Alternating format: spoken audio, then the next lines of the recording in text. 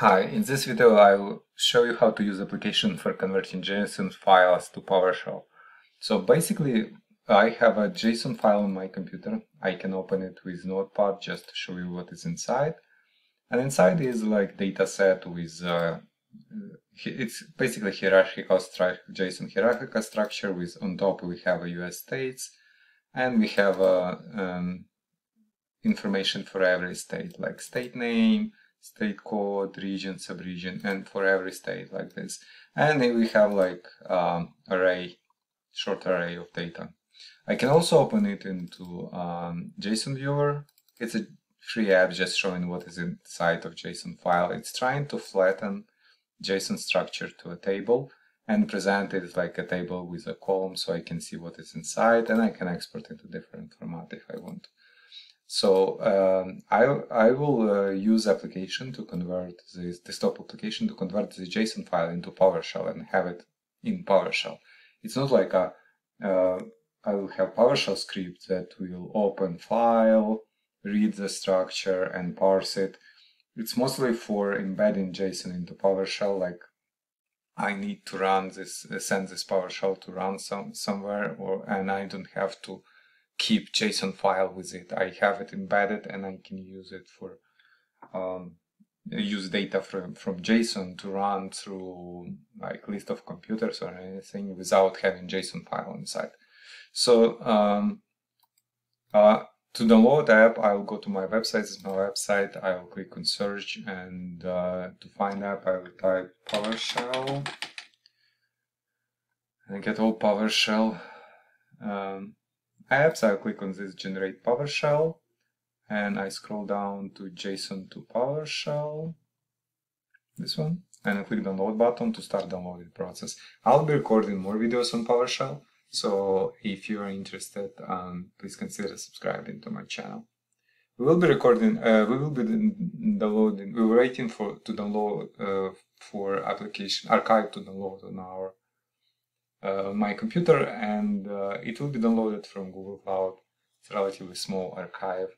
I'll just click on it to open, double click on MSI inside archive, click on more info here. I'm getting the screen from Windows because I'm not registered publisher with Microsoft. You can see publisher unknown.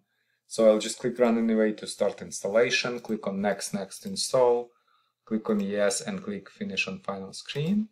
And you can see new application has been installed on my computer. I have a new shortcut on my desktop.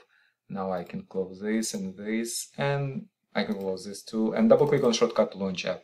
Now conversion is 3 steps process. In first step 1, we will have to select our input file. I'll click on it, and my file called test-json. JSON. I know it's in documents, so this is why I can type or I can just scroll until I find things JSON here. If it's in different folder for you, you can navigate through different folders on your computer and find it. Click on open. I can add more files if I want to have a multiple structure in PowerShell, like different. It's all files. We will place it into different structures and I can access them. So here I can select if I can select columns I'd like to add to PowerShell. Let's add them all. Click on next, and here I can preview my PowerShell result file, or I can just save result to PowerShell. It's asking me for name and location of the file, result file. This name and location is okay. Just click save. So then I can open PowerShell. Right, and just drag my file into there. I want to show you how to. So now we have a state structure with all data in it. So in order to access the structure, I can do for loop for each, right? A in states.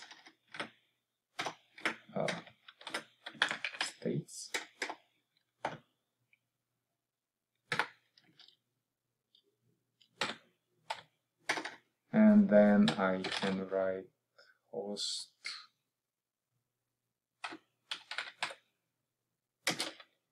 then A and state name.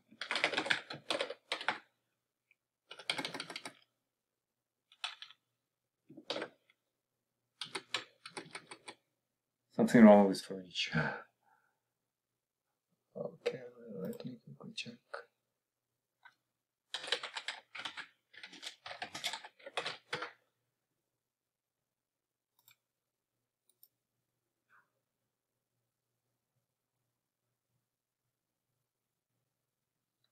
Oh, I have to keep it in and put it in this, right?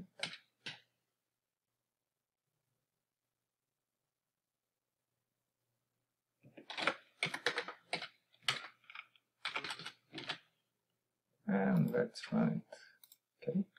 And you can see we can access a state name like this. So basically, if I have my structure here, and I can add my code here to do this stuff. So I can access state name, or I can access any other field like region. Yeah, let's save it. And you can see it has a region after that.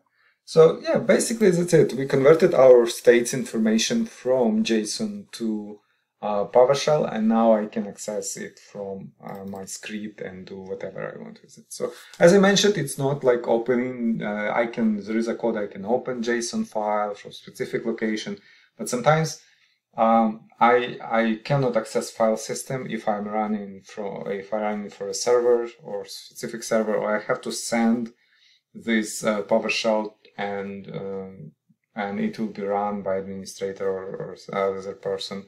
So I prefer to embed information from different JSON files and have my code accessing and this information and processing it. So this is for this specific case. If you have any questions, please leave them in comments below. Thank you.